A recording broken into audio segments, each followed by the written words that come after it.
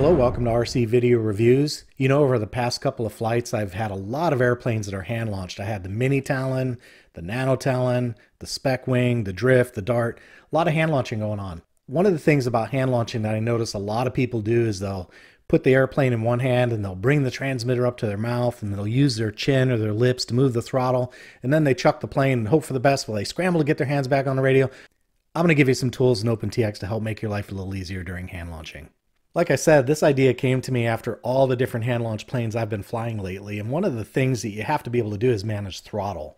So I thought I'd show you a couple of little techniques using logic that will allow you to, instead of fighting your way through using your mouth on the radio to hit the throttle stick, if you're a right-handed person and you're chucking the plane with your left hand, it's kind of a mess. So instead of doing all that, I thought I'd show you how to go ahead and move your throttle over to your right slider so you can manage the throttle with your right index finger while you chuck the plane. And then once the plane is in the air, you can get your hand back on the sticks and take over throttle the normal way without really fussing around with the radio at all. So it's a simple logic trick, and one of the assumptions I'm going to make right off the bat is that you have an effective throttle cut. I'll show you my throttle cut on the screen here.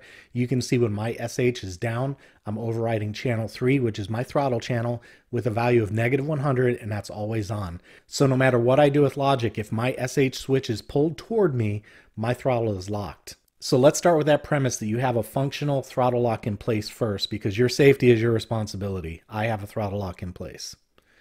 To make this all work, there are 3 things we need to do. Most of the work occurs in logical switches, so we have to make all of the things happen the way we want using logical switches. It's also not a bad idea in special functions to give yourself an alert to tell you that there's something going on. And then finally, we have to make a couple of minor modifications to our mix to enable this launch mode. So let's get started. Hey, if you like the work I do here on RC Video Reviews, please consider joining me on Patreon. For about the price of a cup of coffee, you can help me keep making videos just like this one. If you'd like to help out, there's a link in the description and on your screen. In the Logical Switch tab, I have 4 groups of functions. I'm going to go through these step by step so you understand exactly what's going on. We'll start out with the first group, L01 through L03. What I'm trying to accomplish with this group of logical switches is to get my sticks where I want them for launch mode.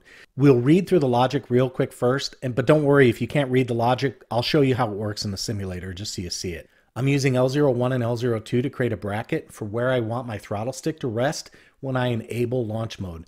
In my case, I'm using a value of -20 and 0, which translates to 40 to 50%. So I want my throttle to be at 40 to 50%. And the reason we're doing that is because we're going to be using the right slider for throttle. When I transition back to my stick, I don't want the transition to drop the throttle all the way back to 0 or to necessarily gun it. I want it somewhere in the middle. You may need to change these values depending on your setup. I'm just going to use 40 to 50% as my example.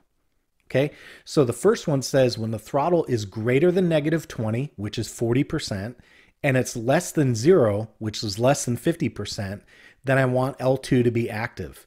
And notice on this third column, I have a button that says L01. So what this means is that L02 goes active when L01 is true and L02 is true. So in my case, when the throttle is greater than 40% and less than 50%, I want L02 to be active. The next logical switch, L03, says when my right slider is less than -99 and L02 is lit, which means when my right slider is all the way down and my throttle stick is where I want it to be, then activate L03. All right, let's see how this plays out in the simulator. Notice that L01, L02, and L03 are all dim. So I'm going to go ahead and activate L01, 2, and 3 by putting my throttle and my slider in the positions that I want for launch mode. We'll do that by sliding the throttle up to 40 to 50%. And when I do that, 1 and 2 will go active at the same time. Okay, notice that 1 and 2 just went live right over here. Now we need logical 3 to go active by moving the right slider down to 0. Remember, L03 says A is less than X when the right slider is less than 99. So the right slider has to come down to 0. And when we do that, now I've got L03 active. L08's active, but I'll cover that momentarily. The next thing we want to care for is we want to only use this launch mode when we've activated it with a switch. As you can see, L01, L02, and L03 cover my stick positions. That's the first parameter of L05. Okay, L05 basically works out to be our arming switch. We only want the arming switch to go into effect when our stick conditions are met.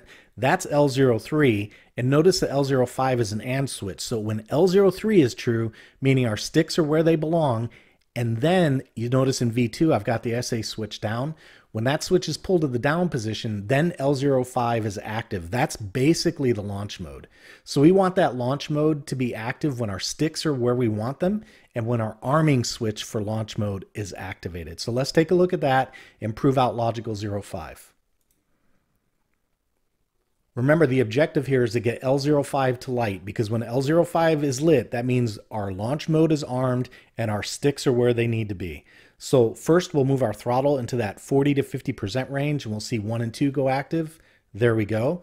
Now we'll move our right slider down to 0, and we'll see 3 go active. There we go. And now we'll arm launch mode by pulling SA all the way down, and we should see 5 light up right here. Okay. L05 is lit now, launch mode is ready to go. The last thing we do before we start activating the throttle is release the throttle cut. So before we actually fly the plane, now is a good time to release the throttle cut. And don't worry, everything will be safe, because if you look at channel 3, when I release that throttle cut, channel 3 will stay at 0. So I'm just going to release my throttle cut. There we go. And notice channel 3 is still 0. The next thing to do is to define the termination sequence for using the slider as the throttle.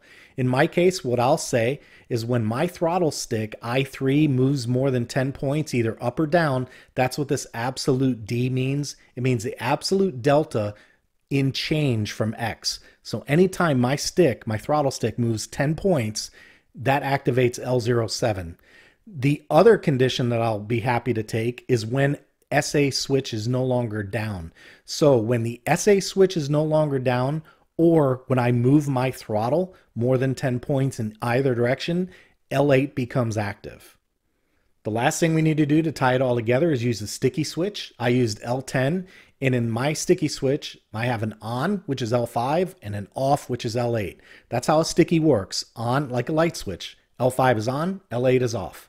So when L05 goes on, L10 becomes active. Okay, so L10 means we are in launch mode. So L5, remember, is when my sticks are in the right position and my switch is down. That activates launch mode. Launch mode is turned off when L08 goes active. L08 is satisfied when I move my throttle at least 10 points, or if I move SA off of the down position. So when I do that, L10 is deactivated. So let's see what that looks like in the simulator. All right, by now you should have a pretty good idea on how to get L5 lit. We'll put the throttle at the 40% range. We'll bring the right slider all the way down, and SA is already down. So there we go, we've got L5. That means we're in launch mode. One other quick thing I'll point out, notice this -10. When I move my elevator back toward me, notice my elevator goes negative. If I let go, it's settling at -10. When I turn launch mode off, it goes back to 0. I'll talk more about that in just a minute, but for now, let's stick with the throttle. So on my right slider, I'm going to advance the right slider and watch my throttle move up. You see how I've got full control of my throttle on channel 3 right here with my right slider. As I move my throttle up and down with that slider, I've got full control of the throttle. Now imagine holding your radio with your right hand and using your right index finger to add or subtract throttle while you chuck the plane, and then being able to use your thumb to manage your elevator, right? Does that make sense? Okay, let's say I've got the plane off the ground, I've got the throttle sitting there at about 60%, and now I want to move over and take over with the throttle stick. Remember what I said, launch mode is terminated when L10 is turned off. Right now, L10 is turned on. That's why we've got control of the throttle with our right slider. You see that? Now, in order to make L10 go off, L8 has to become active. And that will happen if I either move the switch off of SA down, or if L7 goes active. L7 goes active when I move the throttle stick. And I simply start flying the throttle with the throttle stick over here. Notice how channel 3 goes up and down. And if you look at the right slider, it no longer has any impact on the throttle. Now, while you're flying, it is possible to go back into launch mode if the throttle stick is at about 40% and you bring the right slider all the way down to 0. So if you do that, you're back into launch mode with the throttle. The best thing to do is once you've taken over with throttle and you're flying the plane correctly the way you want it, just reach up and flip off the SA switch. Then when you do that, it doesn't matter where the right slider is, it's completely off. And you've got total control on the throttle. All right, let's take a look at the mixer so you can see how this is applied. In the mixer, I simply added a line under the throttle that says source, right slider, switch L10, and multiplex replace. And by doing that, the right slider becomes the throttle. Also notice on the elevator line, I added another one, but using switch L10 with an offset of -10. That's how I get a slight reflex on the elevator for launch mode. So while I'm launching the plane in launch mode, I get a slight up elevator. If you remember in the simulator, that looks a little like this. You see the -10 right here for channel 2. If I turn launch mode off, that -10 goes away. Now you may have different requirements for your elevator. You may not want to use that at all. You may want to add additional logic that doesn't allow you to re-enable launch mode while you're flying, only after you've enabled the SH switch. That's all possible. I just wanted to give you the fundamentals on how you can think through a problem like this and how you can create a solution for yourself. So now you have the basics. I hope you have a lot of fun with it, and I also hope you enjoyed the video. If you did, please make sure to hit that subscribe button and the notification bell so you know when new material hits the channel. Check out my affiliate links in the description. That's all I've got for today. Take it easy.